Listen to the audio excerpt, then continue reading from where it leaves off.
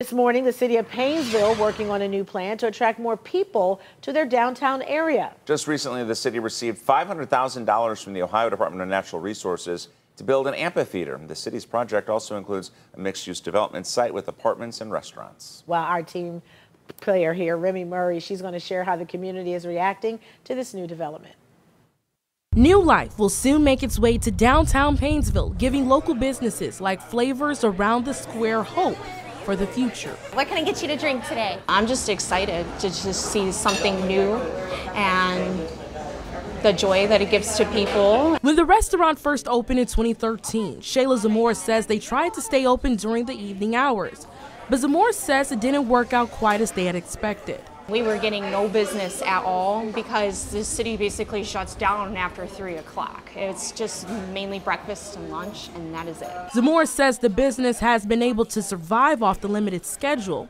However, when the city's new development is completed, she says it'll boost their sales even more and add more excitement in their community. One of my favorite things, though, like in the morning and lunchtime, I love seeing people like in the summertime walking around and stuff, seeing life, and so I'm excited that that will continue out through the day now. City Manager Doug Lewis says the community will call the new development the Grand River Walk, and it will be located near the Kiwanis Recreation Park entrance. Right now, we're standing in an empty parking lot, but in the next several years, this area behind me will turn into a mixed-use development site with apartments, restaurants, and even an amphitheater. So this will be home to Painesville's new entertainment district.